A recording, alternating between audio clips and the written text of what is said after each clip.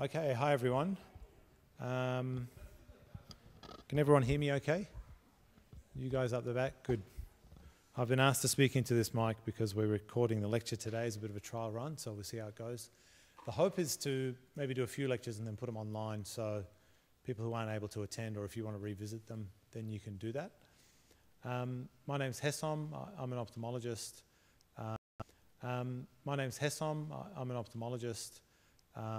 I studied at UWA. I was sitting in, well, not these seats, but F.J. Clark, feels like yesterday. I'm the coordinator for ophthalmology at UWA. So any questions, you're welcome to contact me. Write to us at that email address. How many of you guys are doing the GP ophthalmology term right now? You. Most of you. And how many aren't? How many are doing other stuff? Cool, okay. So did the year group get a message saying everyone was invited to this lecture? You did, okay, cool, yep. So, yeah, this lecture may be repeated later this year if there's lots of people that couldn't attend, and it looks like there are, but we'll see how we go. Just so you know, for your ophthalmology term, you may know this already, but you'll have this lecture. You'll have a workshop, and the first one's next week, next Friday afternoon. So today's knowledge, next Friday afternoon's skills, clinical skills, and your clinic attachments will be sent out very soon if they haven't been already. So that's 3 half-day clinics at the different teaching hospitals. If any of you that come to Fremantle, that's where I work in public, so I'm there on a Friday morning. My advice for those clinic attachments is find out where the eye trauma or acute eye cases are being seen. Find out who's seeing them. Usually it's an eye resident or one of the registrars, and see if you can sit in with that person. Because often what happens is you get allocated to a consultant, and most of us are subspecialists these days. So my subspecialty is retina. That's fine, you'll see some cool retinal stuff, but you also want to get in and see the corneal abrasions and the conjunctivitis and the trauma and all those things, because once you're an intern or a resident, that's what you'll be seeing. So you want to see as much of that as you can. So usually the resident or the registrar is a good person to approach and find out who's doing what that morning. The assessment's at the end of the term, as you probably know. So that's, I believe it's on the final Friday afternoon. So that's a little way away. And I believe that's it for third year, and then there's an ophthalmology OSCE in fourth year, or there has been in the past. It sounds like the OSCE for fourth year is, the structure's likely to change in the next couple of years, but you'll be notified about that. That's probably enough housekeeping from me. Today's talk is really focusing on the urgent stuff that mainly is going to come through emergency departments. So when you're an ED as a student or an intern, this is the stuff that you're going to see. Obviously, we can't cover every single urgent eye presentation in the world. So what I'm hoping to do is focus on the common and urgent stuff that you need to be able to assess and manage in a safe way. See how we go. We might break the talk up into 2 halves, have a little breather in the middle. Welcome to ask any questions at any stage. So I'll start off by just looking at the curriculum briefly. In ophthalmology, you can really think of people presenting to emergency departments and GPs for 2 reasons. Either they've got a painful red eye, or they've got visual disturbance. So loss of vision, partial loss of vision, or something not quite right with the vision. Okay? This is why people turn up in the real world. So this is not a bad way to organise your thinking and your learning. So what I'm hoping to do today is give you a way of thinking about eyes as well as some of the knowledge and the content. So what do I mean by red eye? So here's the common stuff: conjunctivitis, blepharitis. Yes? I'm sure there is a chance. Let's see. Front. How's that? Does that help? Yeah, okay, good. Guys, this presentation will be on LMS. afterwards, so you're welcome to take notes if that's how you learn, but you don't have to. All the abbreviations on here, I've got a little table at the end where they're all laid out, and I'll be talking about a lot of them anyway, so don't worry too much about the abbreviations. So foreign bodies, corneal abrasions, then you've got your sort of more serious trauma, which I'll talk about today. As far as visual disturbance, you've got your chronic diseases, age-related macular degeneration, cataract, this sort of thing. And you've got some conditions which are in the middle. This stuff I'll talk about today, so things that affect the optic nerve, optic neuritis, giant cell arteritis, conditions that affect the eyelids and the soft tissues around the eye, infections and inflammation of the eye and the eye socket. Seems like a long list, but actually if you think of it in terms of red eye and visual disturbance, you can generally start to narrow down any presentation that's given to you. So it's a good way to approach things. We'll talk about cranial nerve palsies and those things as well. Another way to think about eyes is think about what's common and what's serious. So today I'll be talking about the common stuff. It's the same 50 or so conditions, just organised a little bit differently. My advice is for these 30 to 50 conditions that you need to know, really the amount of knowledge that's expected is what fits on a flashcard or a palm card. Okay, so you don't need to know the ophthalmology chapter. I just want you guys to be safe. So we're talking about 30 to 50 palm cards. If you get your head around each condition enough, you should almost be able to anticipate the trigger, you know, if we're giving you a question in the exam, the trigger or the stem that describes that condition. So if I say bilateral red gritty eyes in any aged patient, any gender, doesn't matter, that has come on after a recent viral illness and there's a bit of lymphadenopathy and the eyes are a little bit watery, that's the stem for viral conjunctivitis, okay? So you're thinking viral conjunctivitis when you hear that stem. But you've got to think about some other stuff as well. Could it be allergic? Could it be something else? If I say very painful unilateral red eye in a contact lens wearer, that's all I have to say.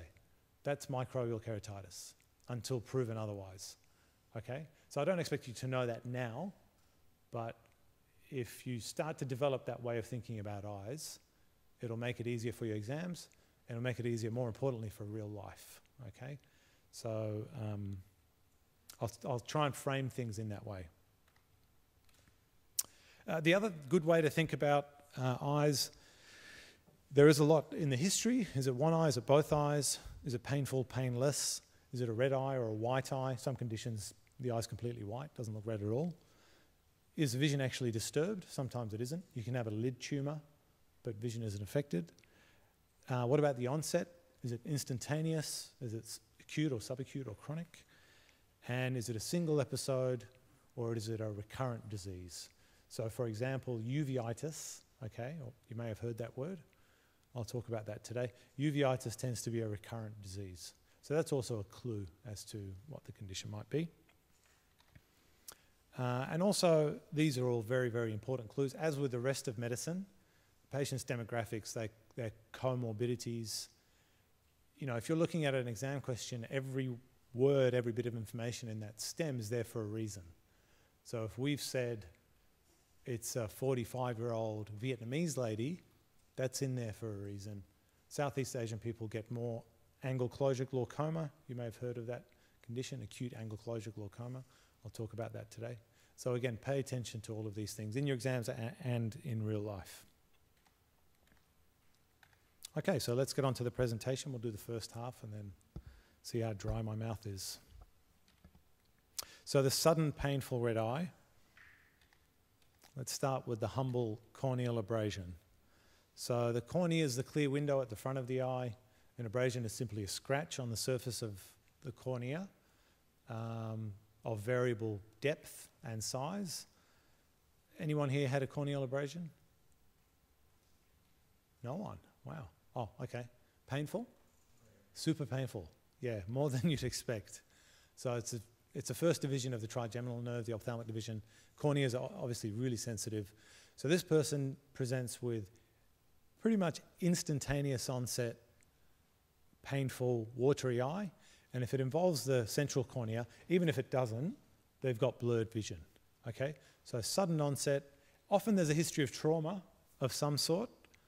So there'll be a clue there in the history. In real life, often it's a tradie who's been out in dirt and dust, or he's been hammering something, or metalwork. People often get corneal abrasions gardening. Gardening's a very common cause. And then little kids, infants and toddlers, when you're holding them, they can give you a really nice corneal abrasion with a fingernail. So that's a pretty common cause as well. Here's what it looks like. So does anyone know why there's that green coloration on the surface of the cornea? Cornea doesn't look green normally. Yeah? Yeah, this guy's had a corneal abrasion, so he knows. So there's an orange dye that we use on the surface of the eye. It's called fluorescein, sodium fluorescein. You may see it in the workshop that we do next week. And so fluorescein is taken up by devitalized corneal epithelial cells. So it stains damaged corneal epithelial cells. And it stains it as green, particularly if you turn the blue light on the slit lamp. Corneal abrasion will shine back at you in bright green. So if you're not sure whether there's an abrasion there or not, then fluorescein is the way to help diagnose it. The other way to help diagnose it is by putting a drop of local anesthetic on the eye. So if someone's got a painful eye and you put a drop of 2-3 drops of local on and 90% of the pain's gone, that tells you it's an ocular surface problem. It's something on the surface. If you put in that local anesthetic and it doesn't help, or it doesn't help that much, there's something else going on, so you've got to think a bit further. And that's just an example of a central corneal abrasion. So corneal abrasions, unless you've seen a few and you're very comfortable with them, generally you want to refer them to us, particularly if it's involving the center, and particularly if it's a big one. They can become infected. So a normal corneal abrasion is clear. You can't see it unless you use fluorescein. If they become infected, you'll see something white on the cornea. And I'll show you some pictures of that in a moment. You want to give this person antibiotic ointment and or drops to cover them until they see us. So chloramphenicol is the most common one that's out there. Chlorcig is the trade name. That's the ointment. It's like antibiotic in a paraffin gel. And we generally use that 3 times a day or 4 times a day. Whether to pad the eye or not, I generally don't pad the eye. There's some evidence that padding the eye can worsen abrasions because the person's blinking under the pad and the pad's scratching the eye itself. Some people like pads. What I think is more useful is a clear plastic shield. So there's this clear plastic eye shield. Stick one of those over the eye so they don't rub it accidentally, you get more stuff in it, this sort of thing. And then obviously oral analgesia. So don't forget that. These are painful. Give them some simple analgesia. Okay, so let's move on to the foreign body. I've had 3 of these, and they're also really painful because they cause a corneal abrasion. So most common causes of foreign body, again, it's the tradie, often grinding work when they use an angle grinder. So there's little bits of metal flying around. Even if they wear safety goggles, you can still get a foreign body. They don't always travel in a straight line. They can travel in an arc. They can be on the surface of the cornea. Okay, so that's a little bit of metal. Or they can be under the upper eyelid. So there's a saying that no eye examination is complete until you've everted the eyelid. And we'll show you next week how to evert the upper eyelid. And you can turn the lower eyelid out quite easily with the pressure of your finger as well. If someone's got a subtarsal, this is called a subtarsal corneal foreign body, often they'll have linear corneal abrasion when you stain them with fluorescein, because that foreign body's being scraped up and down on the cornea like a windshield wiper every time the person blinks.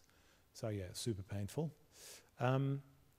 Often these metal foreign bodies, so the most common thing is metal, they'll become embedded, okay? and they'll get a bit of rust around them. So the metal needs to be removed and the rust needs to be removed. If you leave rust, it can actually cause necrosis of the surrounding corneal stroma. You can do both with a fine gauge needle, okay? So that sounds horrible, but actually it's happening every day in emergency departments all around Perth. And often it's the emergency guys that are doing it. Doesn't have to be us, although we do a lot as well. So again, we'll talk about that in the workshop next week. And I had one of these the night before I started final year medical school. Couldn't go to sleep, went to emergency in Freo. Some nice registrar came along, picked the foreign body off my eye, and 10 years later I was an ophthalmologist, so there you go. You never know. Again, these guys need antibiotic cover. They're at risk of infection, so don't forget about that. Analgesia, all the other common sense stuff. I've deliberately not put words on these slides, but don't worry, there's lots of material on LMS, and I'll give you some references at the end, okay? Chemical injury, common, potentially really dangerous. This is potentially blinding, okay? And it's the alkaline injuries that are the worst. So acid intuitively sounds worse, but it isn't. Acid actually stops penetrating the cornea, whereas alkaline continues to chew through the cornea, even if you've got a tiny bit left on the eye. Alkaline generally the most common thing is work sites, okay? So construction, builders, brickies. The materials are plaster, lime, concrete. These are the things that are alkaline. Cleaners get this sometimes, so splashback from cleaning solutions, bleach. Cleaning solutions can be acidic or basic. So try and find out what it was that they actually got in the eye. Find out if they washed the eye on site. Most construction sites these days do have little portable eye wash stations. It's kind of mandatory. These people will be in a fair bit of pain. The eyelids can be involved, as you see with the guy on the top. If they're not treated appropriately, this is what happens later on. So you get opacification of the cornea, people can go blind. Often you'll have an associated corneal abrasion. So there's the green fluorescein stain on the cornea again. So what you want to do with these guys is try and determine what the material was, put in some topical anesthetic straight away, anesthetic drops, makes them more comfortable, and then you want to irrigate the eye with normal saline or distilled water or Ringer's lactate. It doesn't really matter as long as it's a sterile solution. And you want to irrigate it with at least 1 to 2 litres. So what that means is you lie the person flat. You can, if the emergency department's got a thing called a Morgan lens, this is a contact lens that you connect up to a bag, and then once the eye is anaesthetized, you can just lie the patient there, and that'll run, a litre of fluid across the eye at a time. Top up the local anaesthetic every 15 minutes or so, because it wears off, obviously. And you can check the pH of the eye with a little litmus paper as you go along. So you can check it at the start, it might be 8 or more, and then recheck it at regular intervals to make sure you're going the right way. These guys definitely need to be referred to us, and it's an urgent referral. Oral analgesia, obviously. And the final trick is do avert the top and bottom eyelids and use a little cotton tip, wet the cotton tip with local anesthetic or with saline, and just sweep the upper and lower lid, because if you've got fine plaster or cement dust, that can stay sequestered under the eyelids and continue to damage the eye, even if all the big particles are gone. So you need to sweep the eyelids as well. So yeah, common and needs to be treated urgently. The key thing is irrigation. So that was the sudden red eye stuff, where it's sort of instantaneous onset. Let's move on to some acute. So by acute, I mean not seconds, but more like minutes to hours, okay? So I touched on microbial keratitis earlier. This is the contact lens wearer, okay? That's the classic sort of presentation. There's a white blob on the cornea, okay? The cornea should be a clear window. Any white blob on the cornea is abnormal until proven otherwise. You can get corneal opacifications that are chronic and benign, but these guys present with a painful red eye. And you can see how red or injected that eye is. Injected is the word that we use in ophthalmology to mean red, if you hear that word. They'll present with severe pain. The mechanism is you've got a foreign body in the eye when you're wearing a contact lens, so it's quite easy to scratch the eye. There's lots and lots of commensals around the eyelid, normal skin flora, the staph species particularly, and they get in there and cause an infection. The bug that we really worry about is Pseudomonas, okay? So Pseudomonas in animal models can chew through the cornea in 24 hours, believe it or not. So it can thin the cornea out very, very quickly. So again, this is a very urgent presentation. So the one on the left is bacterial microbial keratitis, okay, the top left one. Does anyone know what this one on your right is? Yep. Sorry? Yeah, HSV. So herpes virus can be HSV. Varicella can do that as well. So in the eye, it tends to be HSV1. It's not the genital herpes, which is HSV2. Either varicella or herpes can do this. Fairly common. So lights up. It's called a dendritic ulcer. Dendrite means root or branch. So it's meant to look like a branch. Sometimes it looks as classic as that. Often it doesn't. So you need to have an index of suspicion. The key thing here with both of these conditions is to never be tempted to treat with topical steroid drops, okay? Steroid drops make people feel better. Steroids just make people feel better, and it's no different when it comes to eye drops. It'll make people more comfortable, but it'll exacerbate the infection. So we sometimes use steroid drops down the track once the acute infection's under control, but don't ever start steroid drops unless you've spoken to an ophthalmologist first. So dendritic ulcer, that's a herpetic virus. Ask about whether they get cold sores. It's a cold sore virus. With HSV, that's a cold sore virus. So do they get vesicles around the eye, around the mouth, etc.? With varicella, they get shingles. So often they've got ophthalmic shingles. Doesn't always affect the eye, but you need to have an index of suspicion. That's treated. So this one, we treat with topical acyclovir, okay, topical antiviral, 5 times a day. It's called Virax, that's the trade name. You want that to go for at least 5 days, probably more, and follow up with us. Shingles is treated, as you probably know, with oral acyclovir or valacyclovir, depending on where you are. And you want to catch it in this first 72 hours and treat it orally.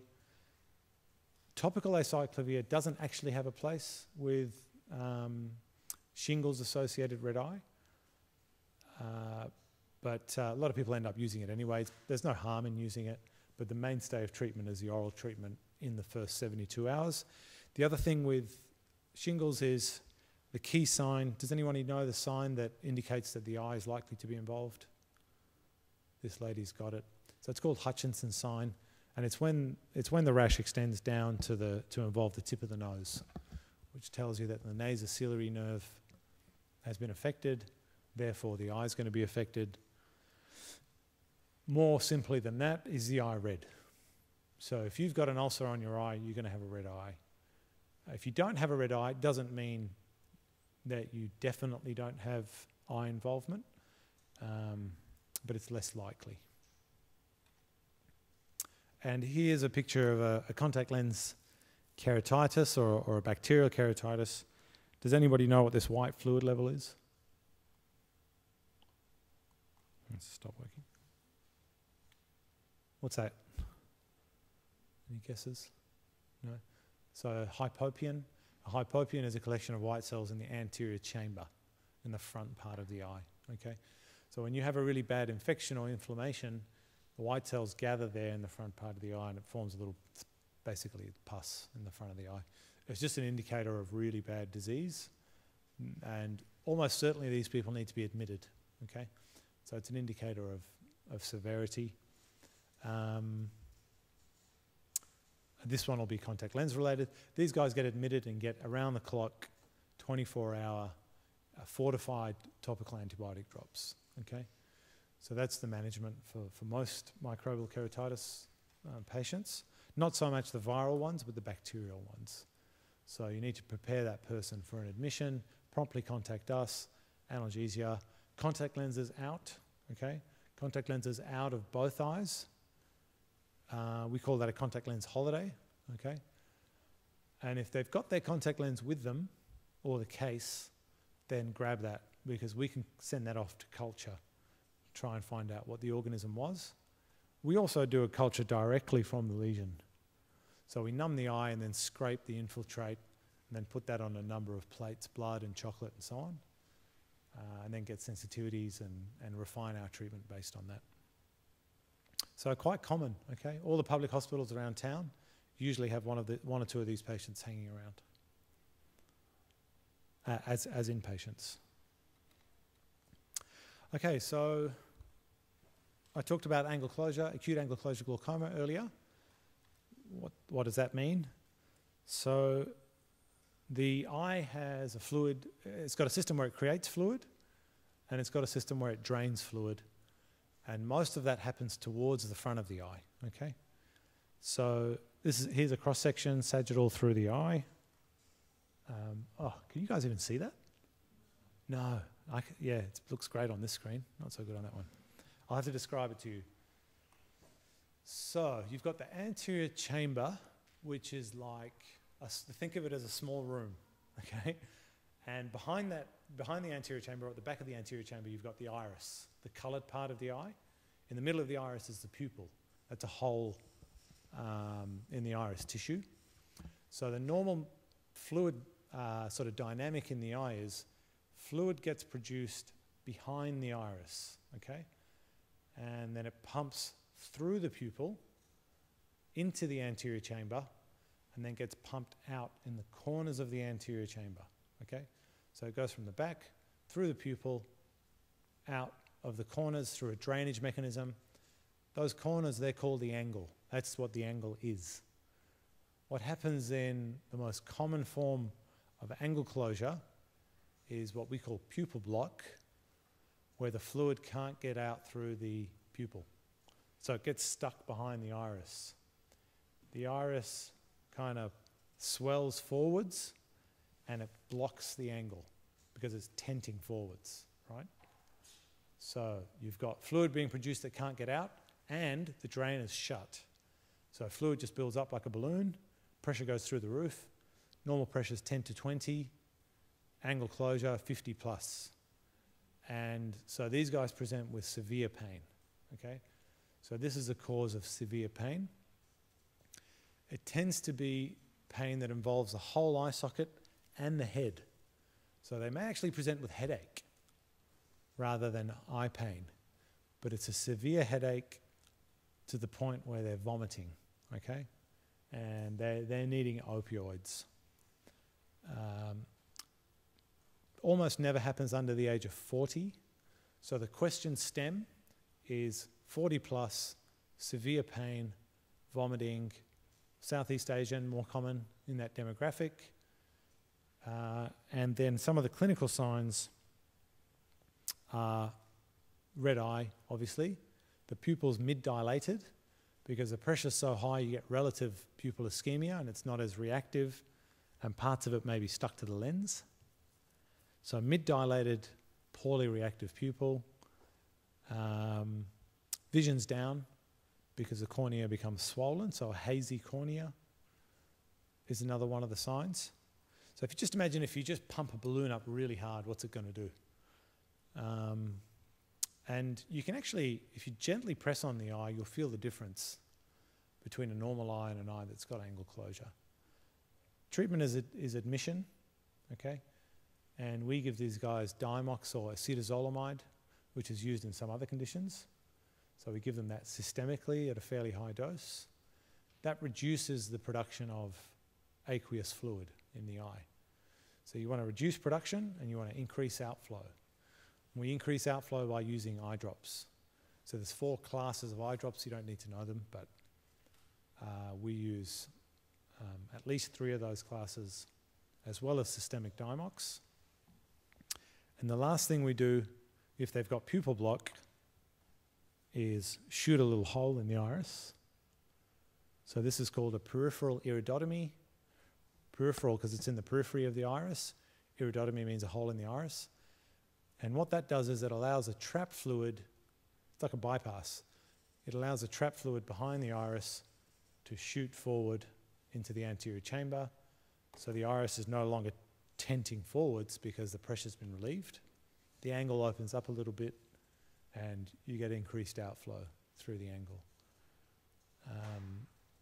So management is admission, Diamox, the right drops, and the urgent referral to us.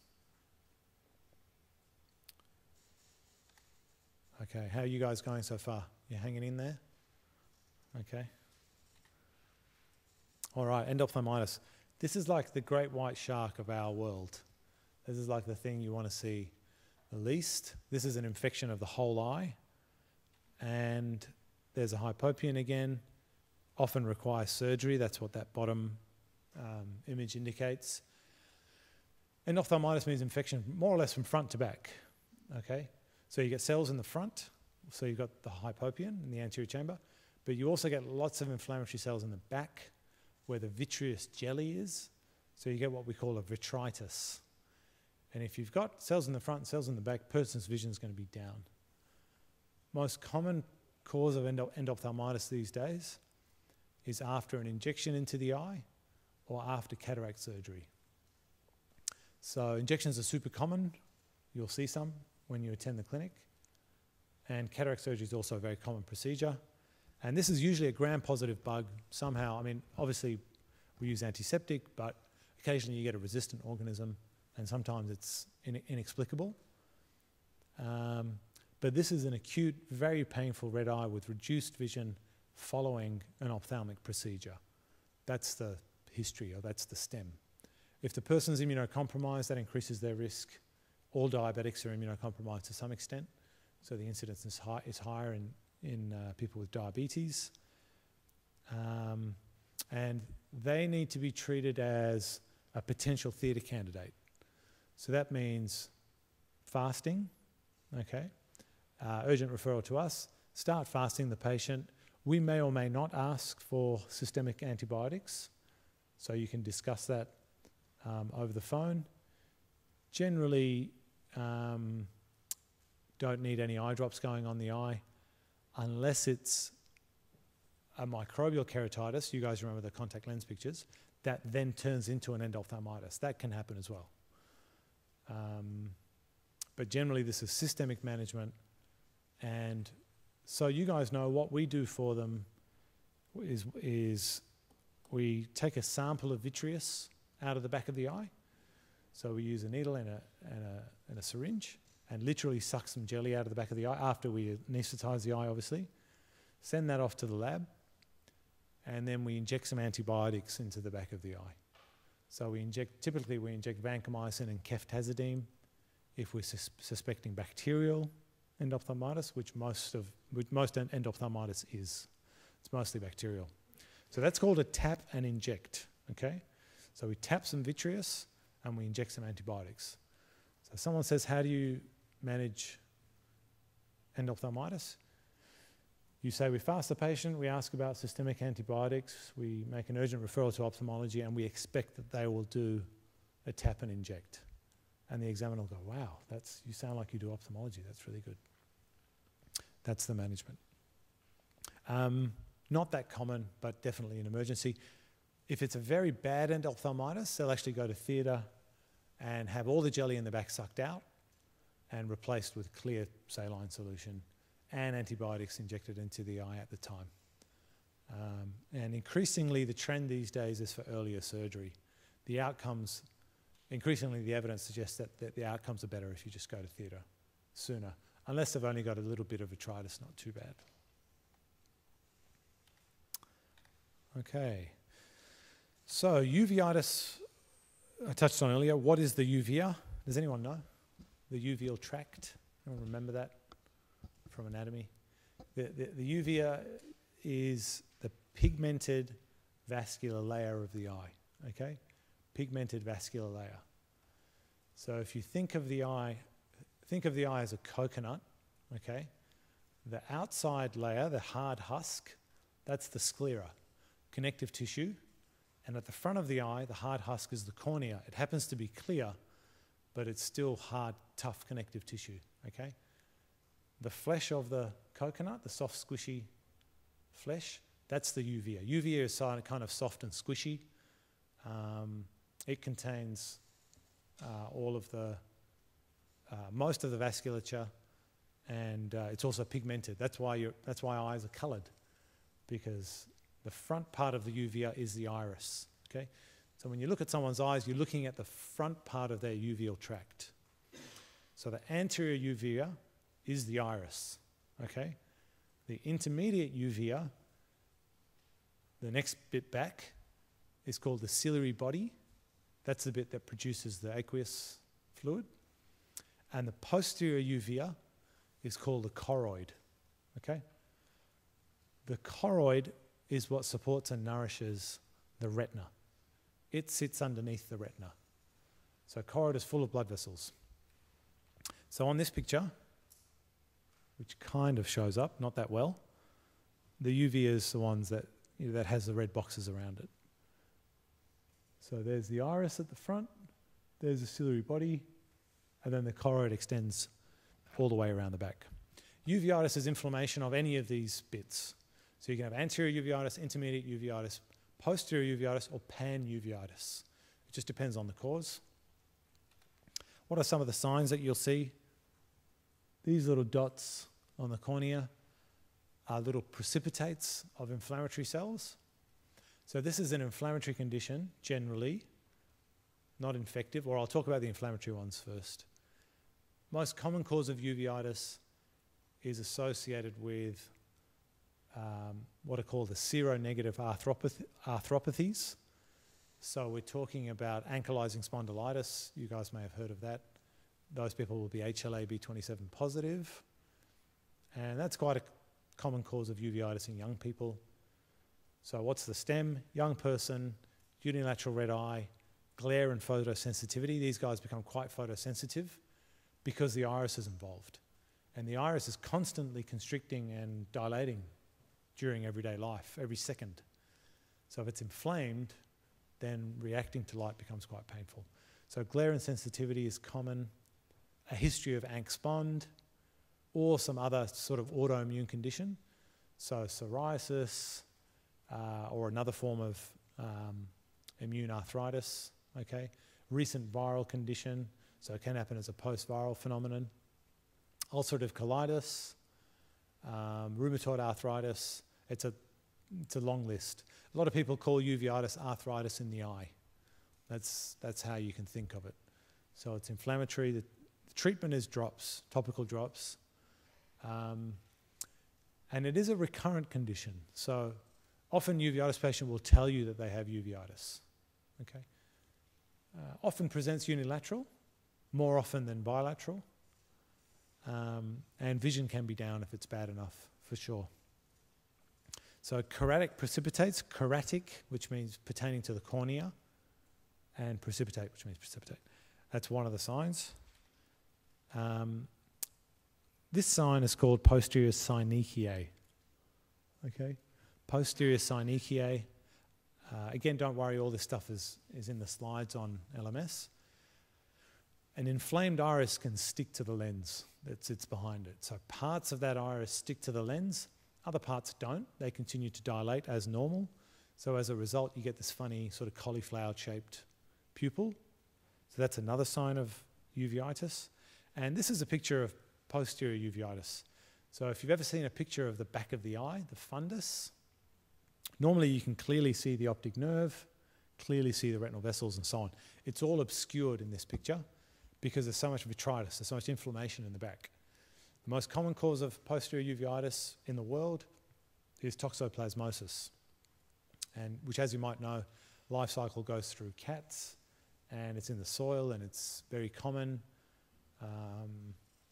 So this person will definitely have blurred vision, and you try and look in the back of the eye, and you can't get a view. You've got a very hazy view.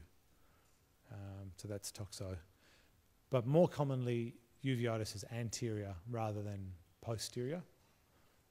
So that this picture is the more common sort of uveitis that you'll see turning up to an emergency department. Any questions about any of that so far? Happy? Okay. This is really a broad brush overview. I mean, you could give 10 lectures on uveitis alone, but I'm just trying to point out the salient features of each condition. Yes?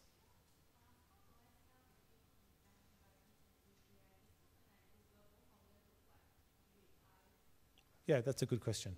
So, key things are conjunctivitis more often bilateral, okay? Even if it's asymmetric, it's more often bilateral. Conjunctivitis, you tend to get what we call chemosis, which means swelling of the conjunctiva. So in addition to being red, the conjunctiva in conjunctivitis tends to be a little bit boggy and edematous. So if you have a close look just with your naked eye, or particularly if you get them on a slit lamp, you can often appreciate that sort of bogginess of the conjunctiva in conjunctivitis versus uveitis. Often there'll be a prodrome with conjunctivitis. So I had a cough or a cold or something recent. Infectious contacts with conjunctivitis is a clue. So conjunctivitis in the early stage is super contagious. That's why you keep kids at home and keep adults at home for that matter, whereas uveitis is not contagious. Conjunctivitis is just more common.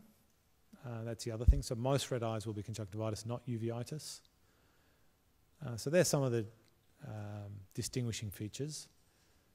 Your uveitis patient will also often have autoimmune type comorbidities, which your conjunctivitis person doesn't need to have. Everybody gets conjunctivitis, more or less, at some stage. If you examine the eye on a slit lamp, then in uveitis, you'll find those chorotic precipitates, which you won't with conjunctivitis. You might see the posterior synechiae, which I showed you earlier, which you won't with conjunctivitis. And also, maybe something that isn't so visible on these pictures is in uveitis, because in anterior uveitis at least, because the iris is inflamed, you tend to get inflammatory cells in the anterior chamber in the front part of the eye. So if you look carefully with the slit lamp and you magnify the view enough, you can actually see those inflammatory cells floating around in the anterior chamber. So we call those anterior chamber cells, okay? So often you'll have a person with unilateral uveitis. You look at the affected eye, the beam on the slit lamp is full of cells. You see all these cells swirling around like they look like dust. So you know, if you go to the movies and you're looking at the projector beam, you can see the dust highlighted in the projector beam. It's almost exactly what cells in the anterior chamber look like. In an eye with conjunctivitis, you might have one or two, most of us have one or two cells floating around in our anterior chamber, but you won't have that really strong anterior chamber reaction like you do in uveitis. So lots of ways you can help distinguish between the two. The sort of, the motto or the saying in Australia, thanks to a Melbourne ophthalmologist, famous Melbourne ophthalmologist, is beware the unilateral red eye. So all ophthalmologists know that saying. A lot of older GPs do as well. Because conjunctivitis almost always becomes bilateral. So if you've got a painful unilateral red eye, you have to think of other stuff. So in a nutshell, that's the answer to your question. Anything else? Okay, so preseptal cellulitis. What is preseptal cellulitis? The septum, the orbital septum, is a bit of connective tissue that doesn't show up on my slide. But if you can imagine, here's the eyelid, here's the connective tissue, the firm connective tissue part of the eyelid, which we'll talk about next week in the workshop. That connective tissue bit, which separates the eyelid into an anterior lamella, so anterior soft tissue and some posterior soft tissue behind it, that continues up as the orbital septum. The orbital septum is what's in between your eyelid and your eye socket.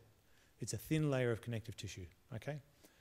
Preseptal cellulitis, as the name suggests, is infection or inflammation of the tissue in front of the orbital septum, okay? In front of the orbital septum. The septum's there to prevent it going back into the eye socket. Orbit means eye socket, okay? So preseptal cellulitis means skin is infected or inflamed around the eye, as you can see in this little guy. Often in kids, probably most often in kids, more than adults, often following a recent upper respiratory tract infection or local trauma to the area. So an insect bite or a scratch from some other reason, and they get preseptal cellulitis. The eye is white, okay, because it's not affecting the eye socket, it's not affecting the eyeball. Common in babies, infants, toddlers. Again, you see that the eye is white, eye's not affected. Treatment here, you have to have an index of suspicion in your assessment for preseptal cellulitis can extend backwards and become postseptal cellulitis or orbital cellulitis, okay, and infect the whole eye socket. Orbital cellulitis can be catastrophic. So you treat these things really seriously. How can you tell the difference between preseptal and postseptal? Well, preseptal, the eye is white. Both of them had red inflamed skin around the eyelids. But in preseptal, the eye is white, at least initially. In preseptal, the eye movements are normal. You know, the eye turns in every direction because the muscles around the eye haven't been affected. In preseptal, the pupil responses are normal because the optic nerve hasn't been affected. And if the person's old enough that you can check vision, the vision's also normal because it hasn't been affected. With preseptal, usually also the kid's happy. So they're not systemically unwell. Usually by the time someone's got orbital cellulitis, they're really crook. They're systemically unwell, they may have a fever.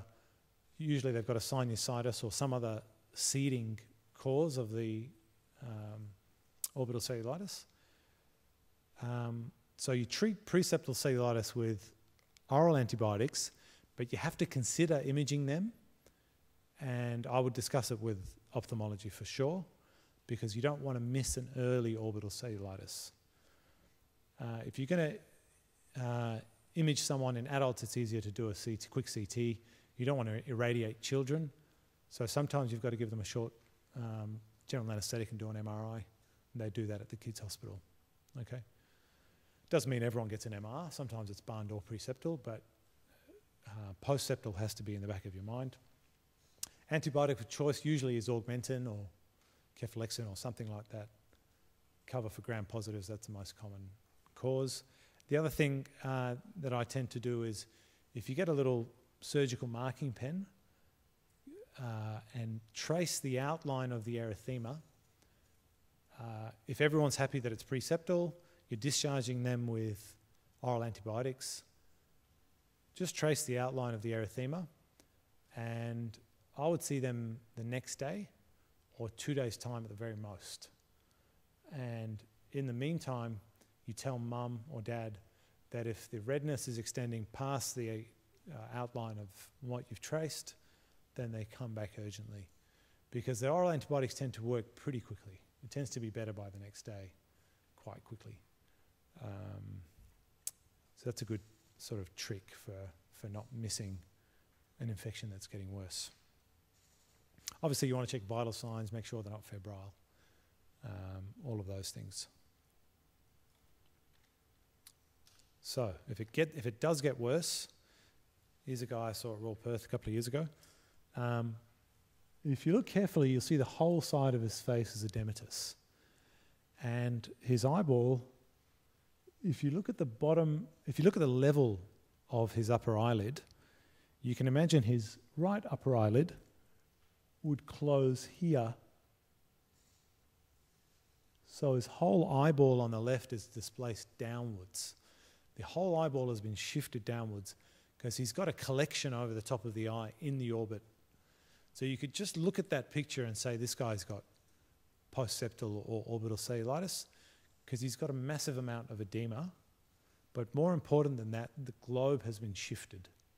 The globe doesn't shift in preseptal cellulitis. The globe isn't affected at all, right? This guy was unwell. He wasn't happy. He was febrile. So he had an intraorbital collection of infection, okay? Sometimes these guys need surgery. They certainly need admission for IV antibiotics, okay? And possibly surgery. So if you lift up the eyelid, this is what you see. Eyeballs clearly affected. So you can see it's red. And the conjunctiva is swollen. So that's chemosis that I was talking about earlier. So a good question could be, well, how do I know it's not conjunctivitis? The short answer to that is, the conjunctivitis patient is not systemically unwell. They're unhappy, but they're not a sick person, whereas this person's generally sick. And also all the eye movement restriction and stuff that you tend to get with orbital cellulitis, you don't get that with conjunctivitis. Here's a little kid clearly has orbital cellulitis, okay? So look, conjunctiva is red, swollen, and the eye is proptosed. That's the other thing. So the eye is bulging forward, proptosis. You don't get that in preseptal.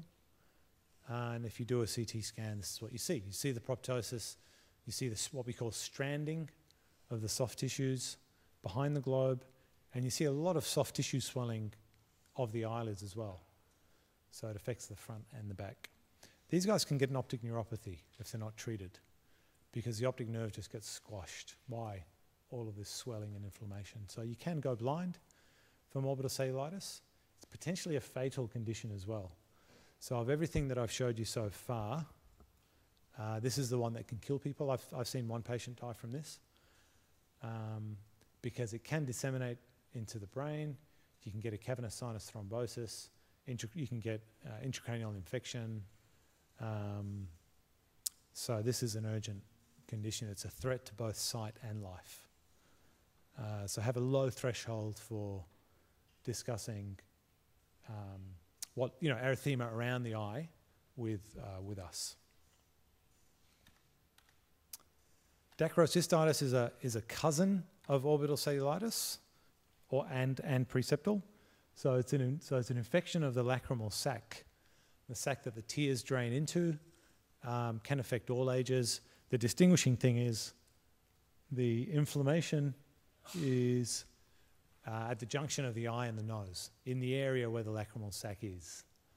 And again, these guys need to be treated with IV antibiotics. Most of them go on to need surgery, what we call a dacrocystorhinostomy, which means you create a new tract between the eye and the nose. Tears drain into the nose. Dacryocystitis causes that drainage system to become blocked. So once the acute infection is over, they're likely to need an operation. But the key thing here is recognize an infection. It's got all the hallmarks of infection. Don't just give them eye drops. At the very least, you're giving them oral antibiotics, more likely IV antibiotics. Okay, we've got one more section before or shall we have a break now? Who votes for doing this next section before the break? Okay, I think there's enough votes there. Let's power through, and then we'll have a little breather. So has anyone ever seen this in emergency? A popped eyeball, globe rupture, or penetrating injury from something sharp. Unfortunately, it's not uncommon. The most common mechanism, car accidents and assaults, unfortunately. So assaults with a weapon, people getting bottled on the head. A fist can give you a globe rupture. And then sporting and recreational injuries and industrial injuries. That's where it tends to happen. Key thing here is you've got a brown thing sticking out of the eye, okay, which doesn't belong there, and the pupil is completely misshapen.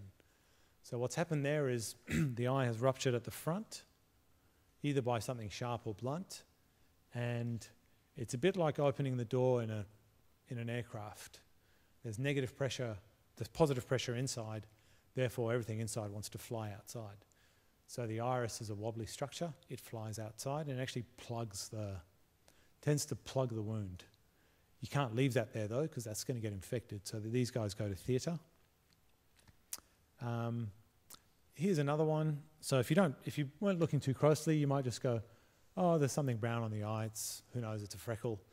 But you've got to be guided by the history and also the shape of the pupil. I don't know how clear that is to you guys, but we call that a teardrop pupil, or a peaked pupil, where it's peaked towards the site of the injury. So the pupil points to the injury, if you like, and there'll be something in the history that is the clue. Obviously, it's painful, vision's down. Farmers repairing fences is a common cause of this because a bit of the fencing wire pokes in the eye. Another one is hammering. So people who hammer, you can get a foreign body that just shoots straight into the eye, causes a penetrating injury. And then you've got an intraocular foreign body as well.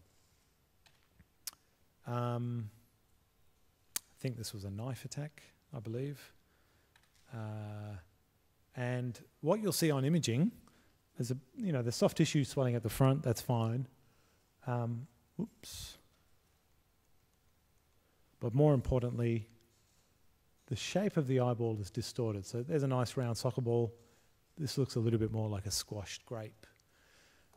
So definitely don't put any pressure on the eye, because if there's a wound, the contents will expulse. This person's going to theatre, so your management is call us, fast the patient, check the tetanus status, and give them tetanus if they haven't had it in the last 5 years.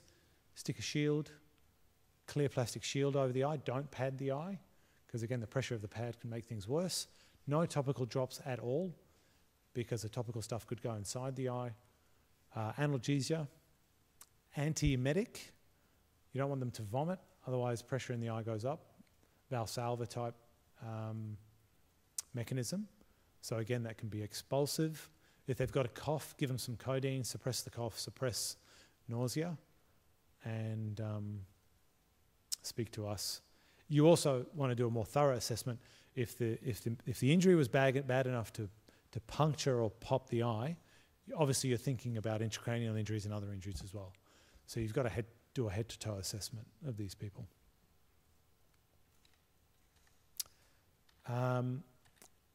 Again, if the force of an injury is high enough, you can get bleeding in the front of the eye. I had a guy like this week. So this is blood in the anterior chamber, okay, in the front part of the eye. Generally, these guys need to be admitted because the blood sitting there, the angle that I talked about earlier, the drainage part of the eye, that becomes clogged with red blood cells and inflammatory cells. Can't drain fluid, pressure goes up. If pressure stays high, eventually that'll cause an optic neuropathy. So you don't want to discharge these people home. And the most common cause of this is blunt trauma.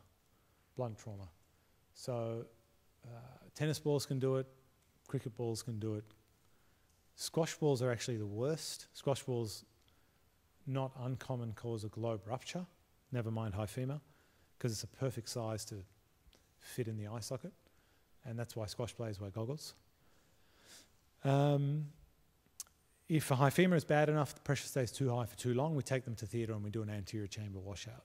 Okay, so bright red stuff in the front part of the eye, that's a high femur. The history will be the clue. Management is topical steroid drops to reduce the inflammation, as well as topical pressure lowering drops. Get the person to sleep on several pillows, not just one, so that the stuff drains to the bottom. And analgesia if they need it, and urgent referral to us. All of these are urgent referral to us. It kind of goes without saying. This is the urgent lecture. Okay, retrobulbar hemorrhage. This is another doozy. So this is when you get a bleed in the eye socket, in the orbit, behind the eye, and as a result you get a compression syndrome. Blood's got nowhere to go, continues to collect, squashes the optic nerve, patient loses vision, unless that pressure is relieved. Most common scenario, again, is blunt trauma of some sort. Often it's little old ladies falling over, okay? So a little old lady falls over, hits her head on the bedside table or on the ground, and she gets a bleed at the back of the eye. She gets a black eye, but more importantly, there's bleeding behind. The clues, proptosis, very hard eye, so rock hard, you press on it gently, compare it to the other side. Vision is down or gone, so a simple black eye shouldn't do that. But it's really the firmness of the socket and the proptosis that's the clue. Extraocular movements may be affected because it's all too hard and firm back there. And these guys need what we call a lateral canthotomy. Have you come across this in emergency at all? Lateral canthotomy, cantholysis. So what that means is you're cutting the lateral part of the eyelid, okay? So where the top and bottom eyelid come together, here, you anaesthetize that. And ED registrars and maybe even residents do this. It doesn't have to be an ophthalmologist doing this, so it's a great skill to have. It's a fairly simple procedure to do once you know how to do it. And it's very satisfying because almost instantly the person gets some vision back and the pressure in the eye drops down immediately. What you're doing in cutting the side of the eyelid essentially is increasing the volume of the eye socket. So you're taking it from 10 cubic centimeters or whatever it is, up to 12, 13, 14, and the whole orbital contents actually prolapses forward a little bit. You'll just kind of see it relax once you do your cut down. So the way to do it quickly is numb the lateral part of the eyelid where the top and bottom eyelid meet. Use xylocaine with adrenaline so you get less bleeding that way. Put an artery clamp or forceps on there to squash the blood out of it. And once you've given it enough time to numb up, which only needs to be 2 minutes, then you just use some straight, sharp scissors. One goes under the eyelids, one goes over the top of the skin, and you cut laterally. And there should be some fairly firm, tough tissue there, which is the lateral canthal tendon that you cut through. And that sort of separates the top and bottom eyelids and creates a bit more space for the whole orbital contents. Once you've done the canthus is the name of the angle where the top and bottom eyelids meet. That's a lateral cut, so towards the ear. Then you do a second cut to go through the tendon, which is downwards. So again, you've got one blade of the scissors underneath the lid, one on top, and you cut downwards. When you guys are interns, you'll be watching this. You probably won't be doing it unless you're in whoop whoop. But then it's easy enough to call one of us and have it talk through. You don't want to delay doing lateral canthotomy and cantholysis. It's not something that can wait. It has to be done ASAP. Yep. Does that need to be sewed back up? Yeah, it can be sewed back up later, but it's just a cosmetic. It's really a non-issue. I've seen people go blind from retrobulbar hematoma that hasn't been snipped quickly enough. But yeah, later on we put a few absorbable stitches through that and sew it back up. So blunt trauma, falls, punch injuries, car accidents, proptosis, black eye, vision down, that's a retrobulbar hematoma or hemorrhage. Orbital floor fracture goes hand in hand with all this stuff. Everything I've just talked about, if you hit the front part of the eye hard enough, the orbital floor is almost designed, it's very thin, like a trap door to fracture, so that it's like a pressure valve for the orbit. So it's not a bad thing that it fractures in many cases. It dissipates the energy when the eye's struck or when the orbit's struck, and it increases the volume because now you've got the maxillary sinus sitting underneath to communicate with as well. What it does do is it depresses the eye because the eye kind of falls into that trapdoor a little bit, and it often entraps the inferior rectus, the bottom muscle, which means that the eye can't turn up. If the bottom is tethered, the eye can't turn up properly. So these people get double vision on up gaze. So if you get someone who's had blunt trauma, you're going to test ocular motility as well as optic nerve function, and you're looking for a restriction of up gaze, and the patient will report double vision on up gaze. You want to do some imaging. CT is the quickest thing to do. It's good for visualizing bones. And you can see with this one, you've got blood in the maxillary sinus. That's very common. And you can actually see that, you know, the trapdoor is sort of open there, whereas it's intact on the other side. And some of these need to be repaired, but not all of them. If it's just a small fracture with no entrapment, then often they just improve with conservative management. You do need to give them oral antibiotics because you don't want them to develop a sinusitis. No nose blowing. You can imagine if you increase the pressure in the sinuses, it's going to do funny things to the eye. And they need to be referred to us and MaxFax as well. So MaxFax usually end up doing these repairs, and they'll put a mesh of some sort on the orbital floor. Sometimes the plastics guys do them as well. So with an orbital floor fracture, sometimes you'll feel a step. If you palpate along the inferior orbital margin, you'll feel a little step. Often the inferior orbital margin will be a little bit numb because they've gone through a sensory nerve down there. So there'll be some paresthesia or anesthesia. They won't feel it as much as they feel it on the other side. The history will be obvious: punch in the face, alleged assault, or whatever, and restriction of upgaze. The one thing to watch out for with these guys, firstly, the entrapment of the inferior rectus very rarely is painful. So extreme pain means that expedites surgery. The other thing is sometimes if it's badly entrapped, it can invoke a vagal response, so they can become quite bradycardic. So again, if the rectus muscle is badly entrapped and they're bradycardic, then they need to go to theatre more urgently. Otherwise, we normally wait days, sometimes even a couple of weeks, for all of the swelling to go down before they go to theatre. So that's it's also called a blowout fracture. Okay, here we are. Let's have a little breather, and we'll come back and do the second half. We're hoping to create a bunch of online videos to go through the important topics concisely. Do you guys use videos now for learning? Yeah. So we've made one. We've done a pilot of a video, which should be on LMS. Has anyone seen it yet? It's how to test visual acuity. So actually go on LMS and have a look at that before you come to the workshop next week. Because at least for testing visual acuity is the single most important clinical skill in ophthalmology. You'll just get more out of the workshop if you look at that video beforehand. We actually did a little randomized trial of the video last year on 156 medical students, your peers, and the people that watched the video performed better on a mock OSCE than the people that didn't. So looks like it works. Okay, so hopefully there'll be more videos this year. Okay, so let's move on to acute loss of vision, retinal detachment.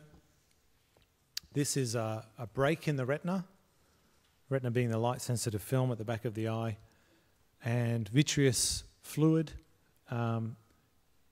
gets underneath that break, and the retina progressively peels off the choroid, which is the supportive tissue underneath,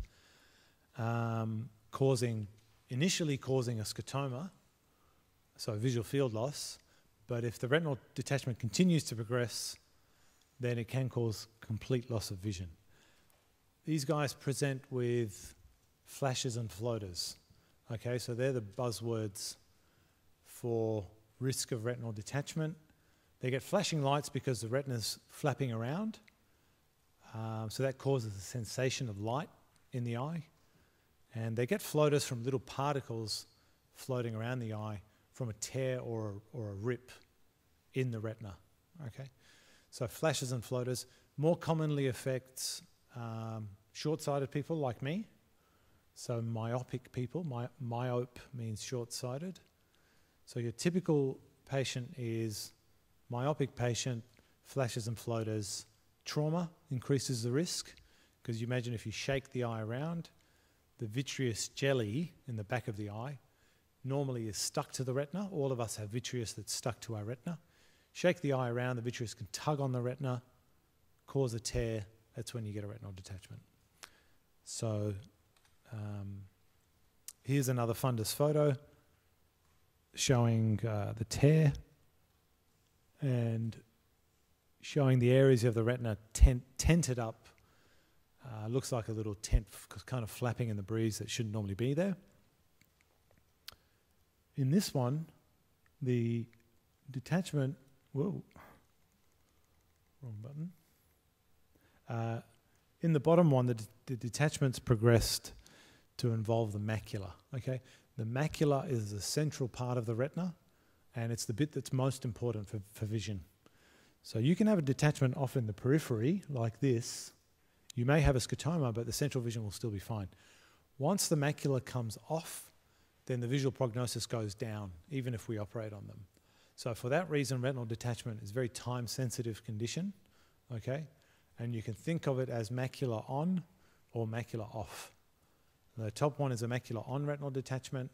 So they've both got flashes and floaters. The top person says, a bit of my visual field is missing, but I can still see in the middle. The bottom guy now can't see in the middle. He might still have some peripheral field, okay? So, and the image on the bottom right actually shows where the retina has come away or detached from the back of the eye. This is surgically treated. Retinal detachments are treated with surgery where the retina is stuck on, back on to the back of the eye. It's a very successful operation in most cases, but it needs to happen promptly. So your job is to recognise that the person's at risk. You probably won't be able to see a detached retina, to be honest, because using a handheld ophthalmoscope, you don't get the field of view that you see in these pictures. You really need some of the equipment that we use, but don't worry about that. You just need to identify short-sighted patient, flashes and floaters, possibly visual field loss. I'm worried about a detachment, and then talk to us and know that they may possibly end up needing to go to theatre. A much more common cause of flashes and floaters is just the jelly in the eye, the vitreous, pulling away from the retina. So that happens in most people by the time they're 60, 70, 80 years old. The jelly naturally detaches from the retina. And normally it detaches and it causes no problems. That also causes flashes and floaters. But unless you're able to visualize the whole retina, flashes and floaters are a retinal detachment until someone has done a dilated peripheral retinal exam, which is us, okay? So vitreous detachment, more common, benign, but a diagnosis of exclusion. Flashes and floaters are a retinal detachment until proven otherwise.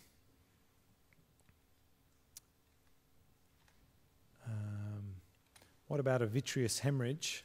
So this is a bleed into the back of the eye, into the jelly of the eye. Most common cause is diabetic eye disease, diabetic retinopathy, where you get a progression of blood vessel changes at the back of the eye. So the eye is the most common site of microvascular complications of diabetes, okay? The eye is the organ that most commonly gets affected. And if diabetic retinopathy is severe enough, we call it proliferative diabetic retinopathy. Proliferative, which means new abnormal blood vessels have proliferated. The eye is so ischemic that it's now growing its own blood vessels, and they're not healthy, they're abnormal, and they tend to bleed. So as a result, you get a hemorrhage in the back of the eye. The back of the eye fills up with blood, acute loss of vision, painless. Person describes a shadow going over the vision. Sometimes they'll even tell you that it was a reddish sort of shadow. Whereas a retinal detachment person will just say there's a shadow or a curtain, but it doesn't really have a colour, it's just a scotoma. So vitreous hemorrhage, think diabetic. Are they diabetic? With poor control, hasn't seen an eye specialist in a long time. The other cause of vitreous hemorrhage is trauma. So just like you get blood in the front with the high femur, you can get blood in the back with a traumatic vitreous hemorrhage. So if you've got a non-diabetic, you've got to be thinking, well, what else has caused this bleed in the back? Okay?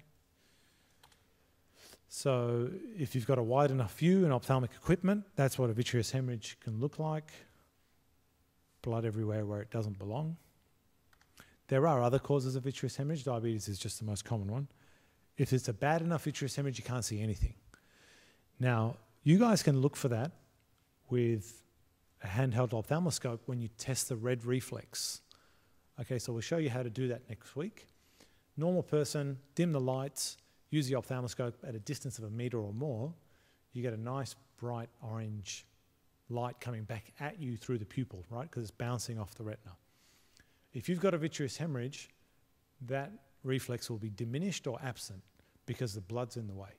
Light can't get through to the eye. It's the same reason the person can't see. It's because there's stuff in the way. So even though you can't examine the whole peripheral retina, you can check for a red reflex, and that's a useful thing to do. If you do an ultrasound, so the other ultrasounds show the detached retina. This one shows this white stuff which doesn't belong there. The back chamber of the eye should be acoustically hollow. It should be black. There shouldn't be anything in it. But as you can see, this one isn't hollow.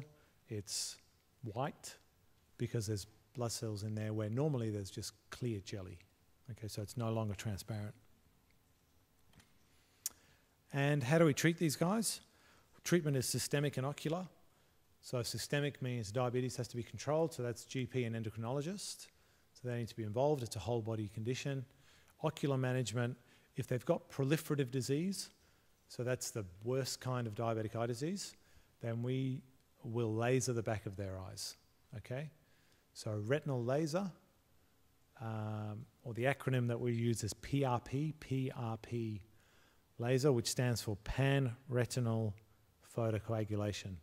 Pan-retinal, whole of retina, photocoagulation, using light energy, photo, to coagulate or burn the back of the eye. So you're causing microscopic little burns to the retina. That's what those white, beautiful white dots are in that picture. So we do this all the time. This is an example of PRP laser. And so if someone has proliferative diabetic retinopathy, they're going to need PRP laser treatment. And what that does is it actually kills those parts of the retina that have been lasered. But in doing so, it reduces the ischemic drive of those ischemic bits of retina. So you've got ischemic retina, which leads to proliferative disease. Essentially, you're damaging or killing off those parts of the retina. Not the central retina, obviously, because if you do that, you blind the person. So that's a risk of doing PRP. You've got to do it very carefully. But you're shooting the less essential parts of the retina to reduce the chance of vitreous hemorrhages in the future, to reduce the chance of proliferative disease getting worse, and so on. So that's what PRP laser looks like.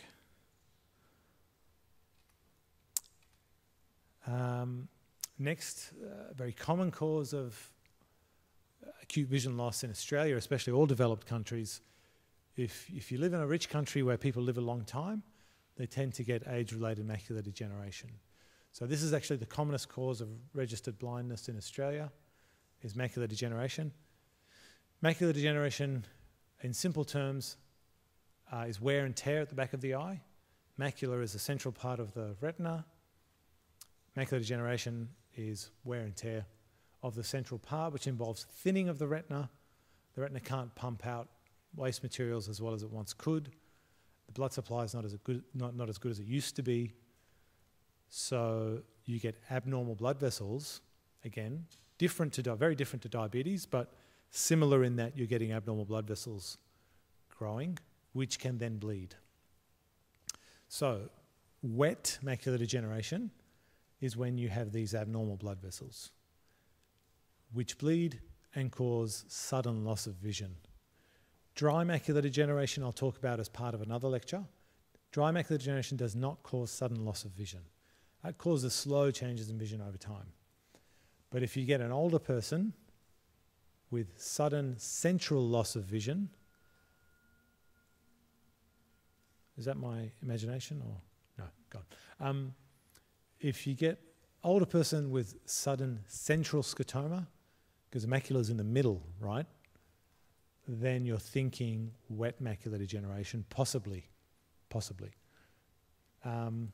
With a retinal detachment or a vitreous hemorrhage, often the loss of vision comes more peripheral, and they don't tend to be 80 years old. Your wet AMD patient is 70, 80. That's about the average age. So that's how they present. Painless, central loss of vision. So just a little schematic showing you So healthy macula, abnormal blood vessels growing under an eye with AMD. This is what it looks like to the patient. Central blurring, and if you get a wide enough view of the macula, you look closely. There's actually a little hemorrhage here, and that doesn't belong there in a normal fundus. Also, all these little yellow spots, they're called drusen. Okay, so drusen deposits, and they're little collections of lipoprotein at the back of the eye that aren't being pumped out of the retina as they normally should be. So they start to collect. That's dry macular degeneration, is those little yellow drusen deposits. And many older people will have a few drusen lying around. It's just normal. I tell them if you're old enough to have wrinkles, you're old enough to have a few drusen. It's just part of aging. But drusen don't cause sudden loss of vision, okay? But the clue is, older person, yellow drusen deposits, new bleed at the back of the eye. Well, that's wet macular degeneration. How do we treat them? We do injections into the eye. Sounds horrific, but it doesn't hurt. It's one of the most common procedures in medicine now. And prior to these injections being available, people would just go blind and stay blind. But thankfully, with the agents that we have now, you can at least stabilize vision and in most cases improve it. The class of drugs that we use are called anti-VEGF. Anti-VEGF. VEGF stands for vascular endothelial growth factor. Okay, so vascular endothelial growth factor gets upregulated in many ocular conditions, including AMD. We also use it in diabetes. And anti-VEGF temporarily binds the VEGF molecules, and the little abnormal blood vessel temporarily shrinks. Sometimes it permanently shrinks, but more often temporarily shrinks, stops bleeding, blood clears, vision improves. Anti-VEGF injections, they need to be on your radar because whether you're a GP or you do something else, you're going to be seeing older patients who are getting these injections all the time, and you're going to wonder what the hell's going on. So they're getting injections most commonly for wet AMD, okay?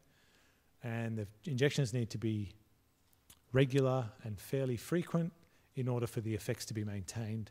If they're not injected, the blood vessel returns and you can get recurrence of bleeding.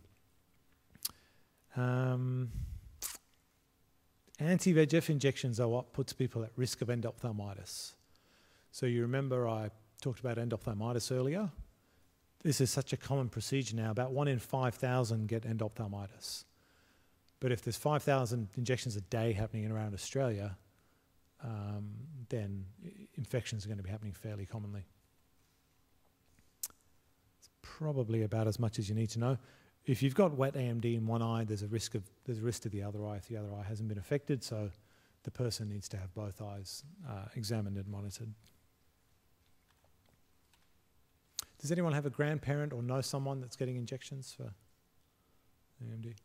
If you ask around, almost certainly someone you know will be. It's just so common now. Okay, retinal vascular occlusions. This means arterial occlusions and venous occlusions. Two different diseases. Both of them cause sudden painless visual loss. Okay? So arterial occlusions, you're either getting a plaque or an embolus in an artery. Could be the central retinal artery or could be a branch artery. Okay? Branch artery will give you a scotoma, let's say superior or inferior. Central retinal artery occlusion will give you complete loss of vision. Both of them are more or less instantaneous or very rapid at least and painless. This is a stroke. So this is a stroke to the eye. It needs to be treated as a stroke. So it's potentially a life-threatening condition, and a proportion of people who have had a retinal arterial occlusion will go on to have a stroke. So this is the opportunity to potentially save someone having a stroke. So they need a referral to Gen Med or Neuro even. And they need some imaging and potentially antiplatelet agent if they're not on one already. They definitely need a carotid Doppler ultrasound to check for clot in the carotid arteries in case that's where the embolus is coming from. And they also need a transthoracic echo to see if that's where the clot's coming from, if they've got a mural thrombus or a Dickey valve or something like that. More simply than that, you want to check the pulse and do an ECG to see if they're in AF. And that's the reason for the clot. And they also just need a vascular workup. So fasting lipids, cholesterol, glucose, blood pressure, this sort of thing. So the retinal artery person is a stroke patient. And this is what it looks like. So there's a central retinal arterial occlusion and then a branch retinal arterial occlusion. You'll see with both of them, the retina looks pale. So where the retina is normally orange to red, it looks whitish. And that's because you've got edema of that section of ischemic retina. It's not getting a blood supply and it becomes somewhat edematous, and that edematous retina tends to look white. Again, unless you're using ophthalmic equipment, often you won't necessarily be able to see this very easily, except for with a central retinal arterial occlusion, the vision's going to be crap. The vision's going to be 6/60 or worse. And they're going to have a relative afferent pupillary defect. So we'll go through this next week, but you check the pupils, they've got an RAPD, the vision's terrible, sudden painless loss of vision. You need to be thinking about a CRAO. And if you do a dilated exam on that person, you can actually examine the central macula with an ophthalmoscope. And normally it should look reddish-orange, like this tissue up here. But in a CRAO, you'll get this sort of view where it will look white, but in the middle, it will look bright red, okay? So the sort of hallmark of a CRAO, it's what's called a cherry red spot. The cherry red spot is that red bit in the middle. Actually, that red is just normal tissue because the central macula has a dual blood supply. So that's just preserved normal red retinal tissue, but it looks relatively very red, like a cherry, because all of the retina around it is whitish because it's now ischemic, okay?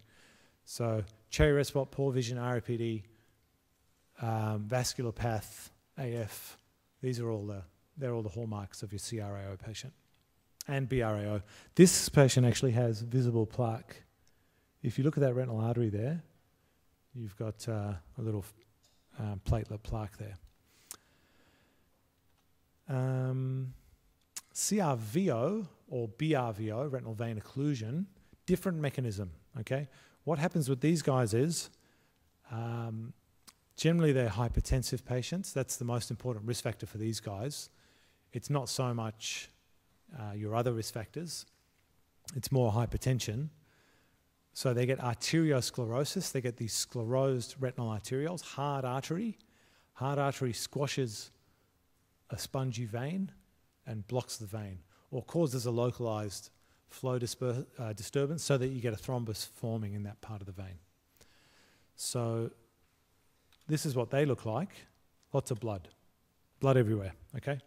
So whereas with a CRAO is an inflow problem. You're not getting enough blood coming in, so everything goes pale. CRVO is an outflow problem. Blood can't get out, veins blocked, bleeds into the retina. That's the door, actually. So if you see lots of blood, the symptoms are similar. So this person's going to have a scotoma if it's a branch occlusion, or they're going to have near total loss of vision if it's a bad central retinal vein occlusion. But the difference is if you manage to get a view in an arterial occlusion, you're generally not going to see blood. It's unusual to see blood. Whereas with a vein occlusion, there's blood everywhere. That's the hallmark. And by blood, I don't mean blood in the vitreous, like we were seeing with the vitreous hemorrhages. I mean blood on the retina. So you can see it's distributed. It's distributed kind of in line with the fibers of the retina, if you can imagine those running in a sort of circular pattern around the back of the eye. But your view to the fundus is fine. It's not obscured by blood in front. You can see everything. There's just blood there where it doesn't belong.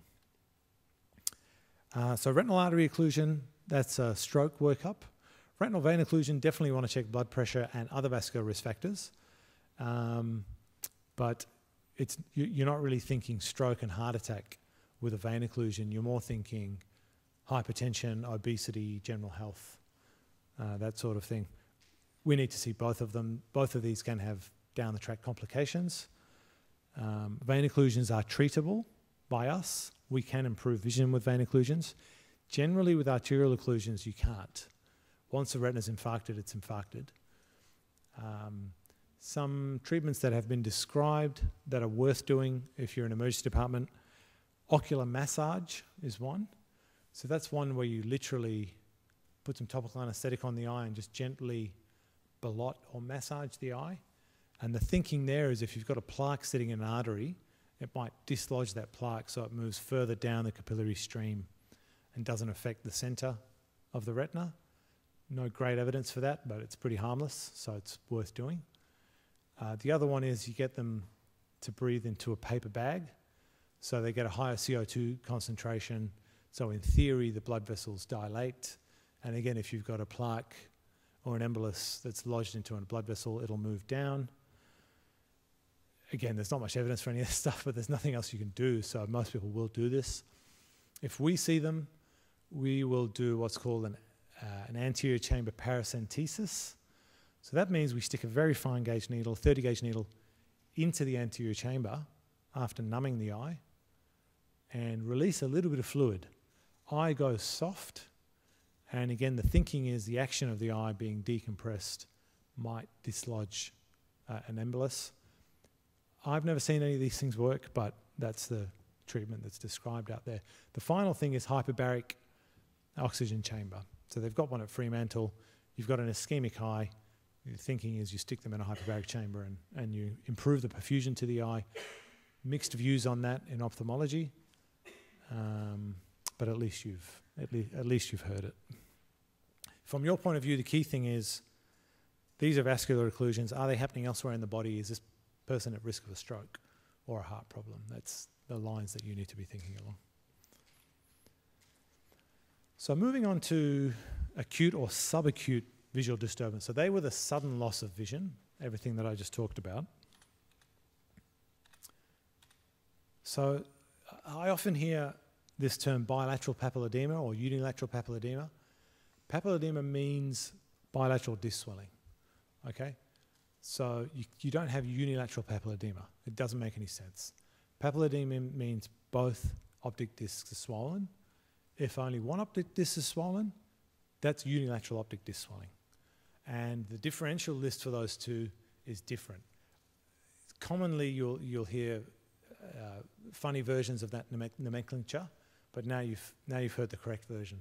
So try and remember it. Papilledema is a brain tumour until proven otherwise. Okay, you've got swelling of both optic nerves.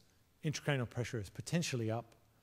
That's a brain tumour until they've had neuroimaging. So the key things with those guys is to get prompt neuroimaging. The other really important thing to do is just do a bedside blood pressure, because malignant hypertension is life-threatening. It can also cause a headache, just like a brain tumour can, or hydrocephalus can, or meningitis can, but it's eminently treatable. So you have to do a blood pressure.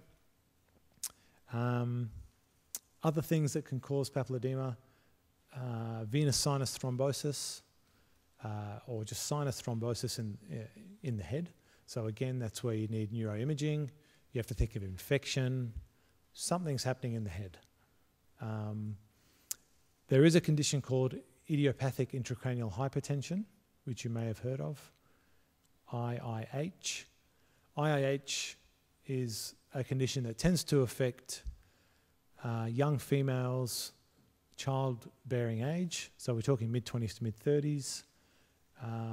Recent weight gain is a risk factor, and it's a diagnosis of exclusion. So you need to do all your other tests before referring to a neurologist and us to think about IIH. It's very common. IIH is very common. That's why I'm mentioning it. It's probably the most common cause of papilledema, but it's the last one on your list. The first one on your list is all the dangerous stuff. So these are images of of swollen optic nerves, and they're progressively getting worse as the images go down. What I really want you to pay attention to, I mean, we've had OSCEs on this stuff in the past, so I don't want to frighten you, but you want to get familiar with these photos. A normal optic nerve has a crisp outline where you've got a clear demarcation between nerve tissue and retina. Okay? Nerve looks yellowy white, retina looks orange, there's a clear margin.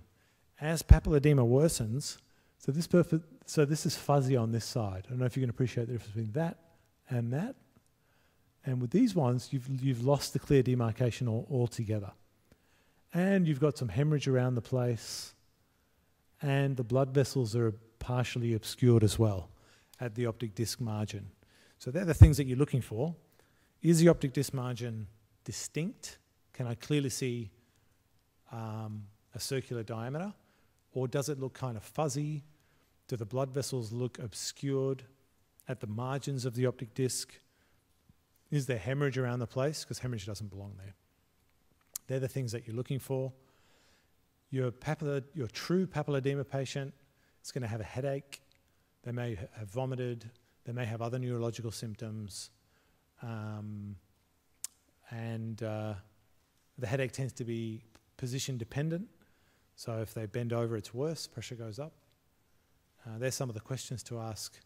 And management from your point of view is do a full cranial nerve exam and peripheral nerve exam. Test the vision, obviously, do an optic nerve exam, check the blood pressure, organise some neuroimaging, and speak to us. And yeah, always, I mean, it's almost never a tumour. I've seen a handful in my career, but that needs to be at the top of your list. A cause of unilateral optic nerve swelling or optic neuropathy is giant cell arteritis, also known as temporal arteritis. So this is an inflammatory condition that affects older people, generally 70 plus, more or less hasn't been described in under 50-year-olds. Okay? These guys have a headache. They tend to have focal tenderness on the side where the temporal artery is affected. So the question you ask them is, does it hurt when you brush your hair? Does it hurt when you brush your hair? Which means they touch the scalp and it hurts on the affected side. What's happening is you've got thickening of the intima of the temporal artery, thickening of the intima and swelling of the mural tissue of the temporal artery. So as a result, the lumen gets squashed and you get relative ischemia to that part of the head. You can actually get necrosis of the overlying skin if it's left long enough, but more importantly, you lose blood supply to the ophthalmic artery, and you can get subacute visual loss as a result. The problem with two things with giant cell arteritis: firstly, untreated, it will involve the second eye sooner or later, so it is a cause of sequential blindness, and it's irreversible once it's done that.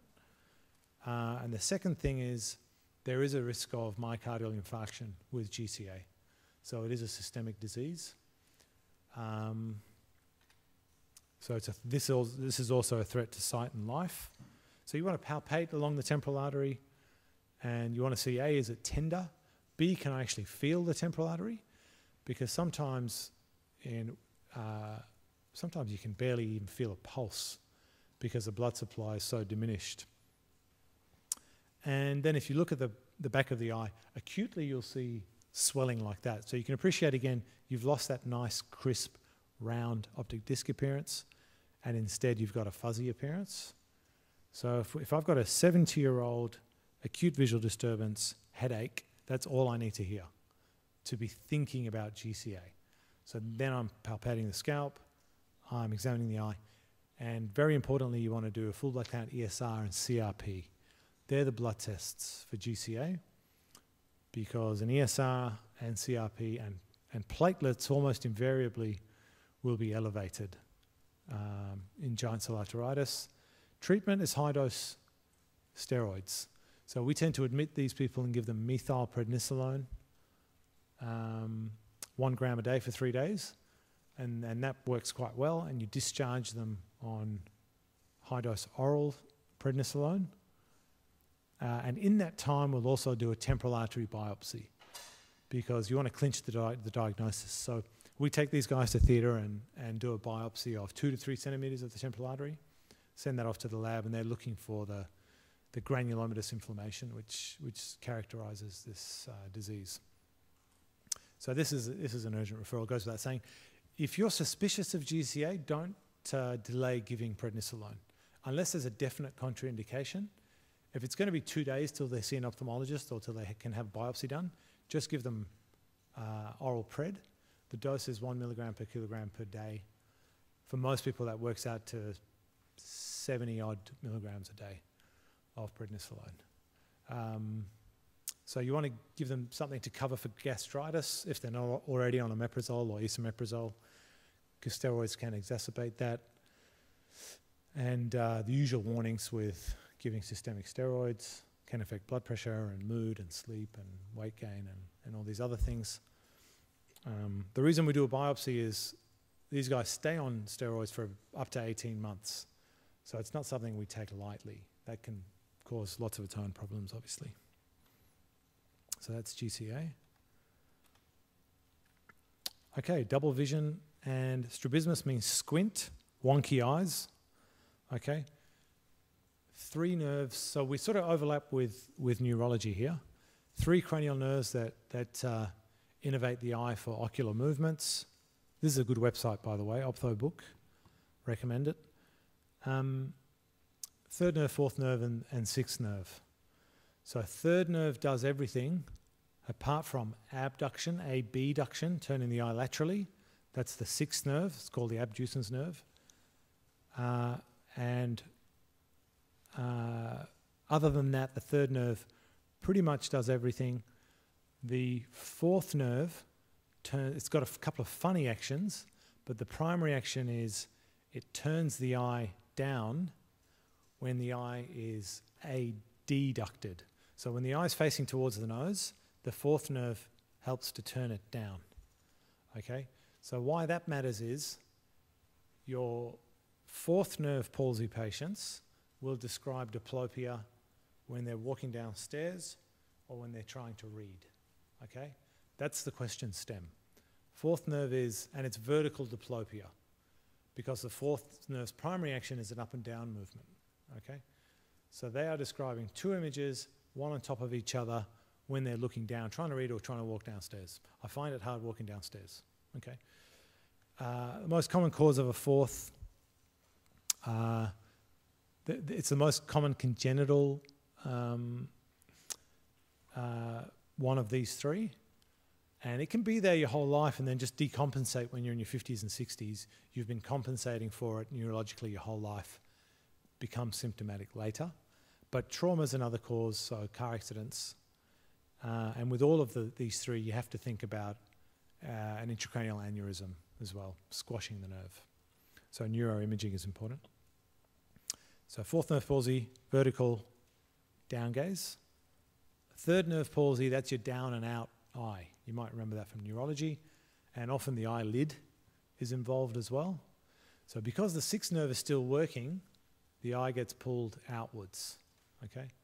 And you get a ptosis as well, so the eyelid comes down because the 3rd nerve supplies the levator muscle of the upper eyelid too. And you can get a mydriasis, so dilation of the pupil. So 3rd nerve is down and out, ptosis, mydriasis. That's your sort of classic presentation. 6th nerve is can't turn the eye outwards in the affected eye. So it's double vision when I'm trying to look towards the affected side. And 6th nerve is probably the easiest one to spot on examination. The eye simply can't turn in one direction. It's usually the most benign one as well. It's quite common in diabetics. You just get a little microvascular infarct. Tends to recover on its own. So what's this guy got? Does anyone want to offer which nerve and which eye?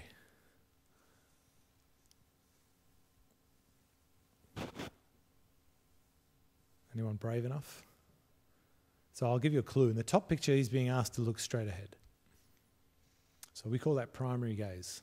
Just look straight ahead. What are the abnormalities? Go on, be brave.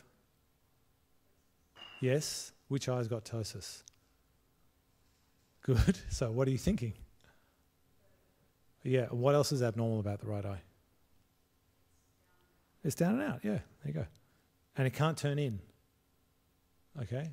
So you see when he's looking to his left, so the bottom picture, he's looking to his left. The right eye can't look left because the medial rectus isn't working. The third nerve's gone. Okay. So here's his normal eye looking left. This eye can't look left because the third nerve's stuffed. It can still look right because the sixth nerve is okay. Okay, so there's a third nerve palsy. Ptosis is there, that's the clue. That's the obvious clue. So the other thing with fourth nerve palsy is people tend to compensate by tilting their head towards away from the affected side. Away from the affected side. So if you see someone that comes in with a head tilt and they're describing vertical diplopia, if you straighten their head, that'll make the vertical diplopia worse. So head tilt, it just goes with the fourth nerve palsy presentation, and the head tilt is a way of actually aligning the eyes, which have become vertically misaligned as a result of the fourth nerve palsy. So you'll exacerbate the diplopia by turning them towards the affected side. Fourth nerve palsy is probably the hardest one to spot on examination. So if we were going to examine you on that, most of it would be in the stem, would be in the history. So it's the one that's going to give you your vertical diplopia. But yeah, the abnormality here is in her right eye. As she's got the eye turned in, she's unable. Where do we go? She's unable to look down as much as she can with the other side. So do you see how this eye is kind of buried into the eyelid? This eye isn't. It can't, because that's the action of the fourth nerve, is to turn it down in adduction. And it's the right eye, and look at her, she's tilting away from that eye. Okay, so that's what a fourth nerve palsy looks like.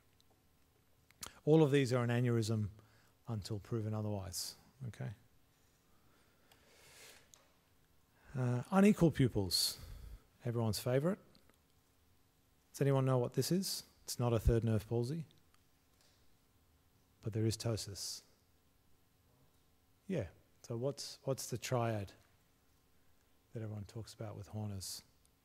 I've given you one bit already. Yes. Yes. That word. Good. Yep. And this guy's clearly got ptosis, and if you look carefully enough, you'll appreciate he does have meiosis. The size of that pupil compared to that one. Okay.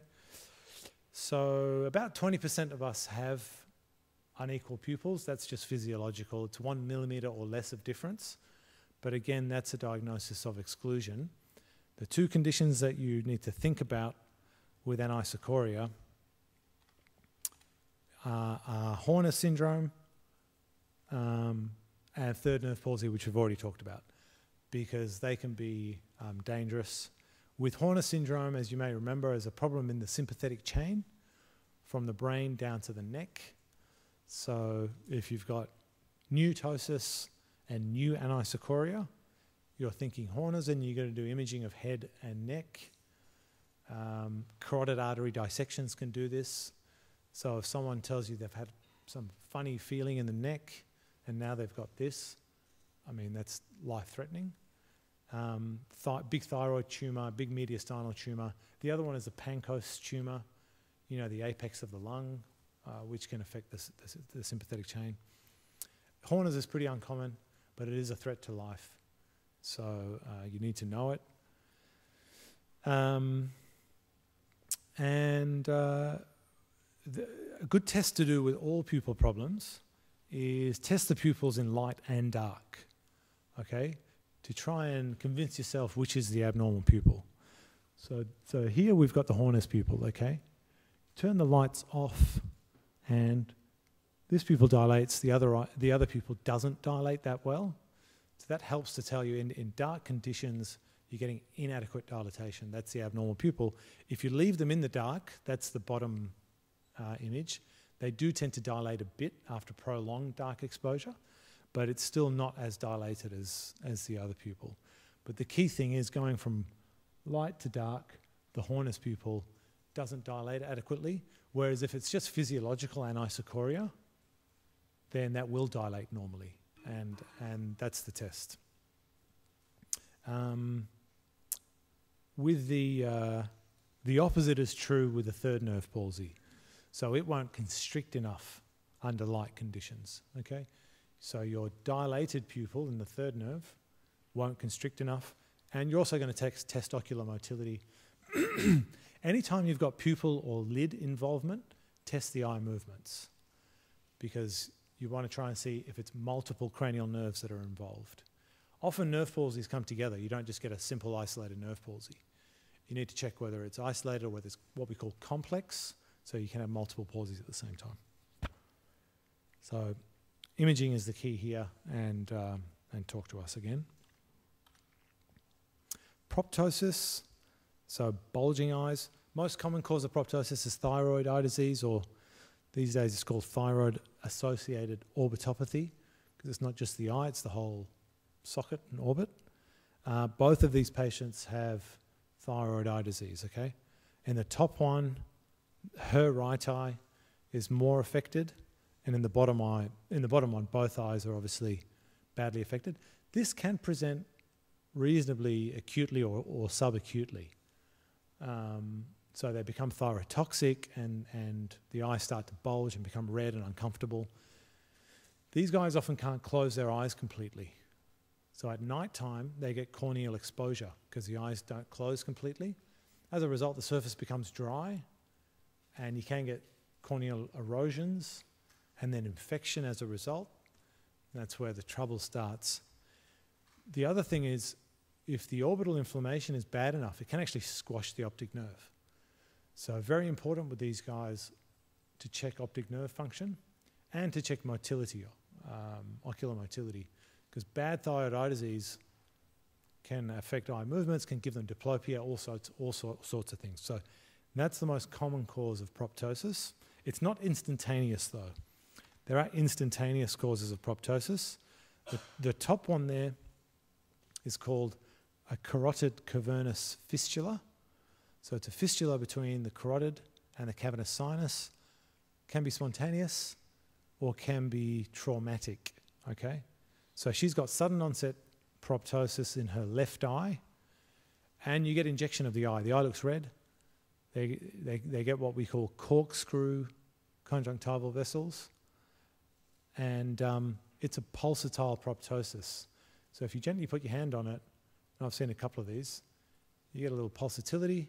Put your stethoscope on there, you hear a bruit, believe it or not, because you've got a direct fistula between the carotid and the cavernous sinus. Patient can sometimes hear a whooshing noise. They'll have a headache. It's not a nice condition. And interventional radiology is who needs to get involved with this, but we help with the diagnosis. And the bottom one, which is looks horrible, is a cavernous sinus thrombosis. So that's a clot in the cavernous sinus. The cavernous sinuses communicate with each other, so it affects one side, it can affect the other side. And infection is a common cause. So if you've got an infection of the sinuses or paranasal or facial sinuses, you can get clots forming, and as a result you get impaired venous outflow from the whole eye socket, and the pressure builds up, blood builds up, obviously. That can squash the optic nerve. That's an ocular emergency as well, and more importantly, it's a threat to life because potentially they've got an infection in the head. So fasting, urgent neuroimaging, multiple consults, you know, this is the urgent stuff.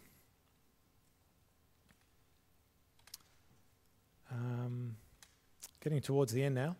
So leukocoria means a white pupil reflex instead of a red reflex, okay? So this one didn't even need a bright light to show you the red reflex, but this is the abnormal. That's the abnormal side, looks whitish, okay? And again, with a photograph, so you do flash photography, and rather than getting red eye, you get a white pupil looking back at you. Most often it's just the angle that the photo that was taken on, and it's an artifact. But there have been education campaigns out there. Any hint of a white pupil, white eye instead of red eye, that needs urgent assessment, because little kids can get tumours in the eye. Retinoblastoma is the most common intraocular tumour of childhood, okay? So remember that word, retinoblastoma. That's a threat to sight and life, okay? It's about 1 to 2% of all childhood tumours. It can present in many different ways, but an absent red reflex or leukocoria is the one to remember. It can present with a painful eye, pressure going up. A kid's not going to be able to tell you that they've lost vision. So that you're not going to get an infant or a toddler presenting with visual loss. Even children sometimes don't know that they've lost vision because the other eye compensates for it so well. But what can happen is they can get a new squint. Squint means a deviated eye, a wonky eye. Because in kids, if the vision gets shut off in one eye, the eye tends to stray because the connection between the eye and the brain is disturbed, and they get a squint or a strabismus. So new onset squint or strabismus, eye turned out, eye turned in, that's another suspicious sign where you want to check the red reflex and make sure that it's there. If it's not, send them on immediately. Retinoblastoma can be treated in various ways. Laser is a common way that it's treated here in Perth, laser treatment. If it's small enough, if it's really big, and there are parameters for this, and it's affecting the whole eye, then unfortunately the eye does have to be removed. But if that's a life-saving thing, then most parents will accept that, obviously. So uncommon, but that's why we do 6-week checks on babies, and red reflex is part of that 6-week neonatal check. And that's best done in a darkened room. You don't have to dilate a kid's eyes to check for the red reflex. Just turn the lights down, get out your ophthalmoscope, get their attention with something, a toy, or kids love mobile phones, and just sit there watching them for a while. And sooner or later you'll get a red reflex, more often than not. Okay, so we've reached the end of this small marathon. In conclusion, I'd just like to bring us back to the curriculum. We've talked about half of the things on here. So if this slide looks overwhelming, it doesn't need to be, because we've just covered in a reasonable amount of detail about half the curriculum. The other half is the chronic non-urgent stuff, which you also need to know about. Cataracts, dry age-related macular degeneration, eyelid stuff, which I'll cover in another talk, and I'll let you know when the date of that talk is going to be. But everything I've talked about today, we've probably covered 30-something conditions. Each one of those would have fit on a palm card, so don't feel overwhelmed. And just remember the 2 different ways of thinking about it: common versus serious, red eye versus visual disturbance. Do try and sort of zoom in on the clues and the triggers of each presentation. So the person's age, their occupation, are they a tradie, what's the history, is it painful, non-painful, and so on. And this will be up on the LMS, so all those abbreviations will be there. Bunch of references that I recommend. That ophtho book that I mentioned, the third one down there, that's worth checking out. He's an ophthalmologist in North America, and he makes a lot of videos and cartoons. He's an animator himself, so he's very good. Thanks for listening.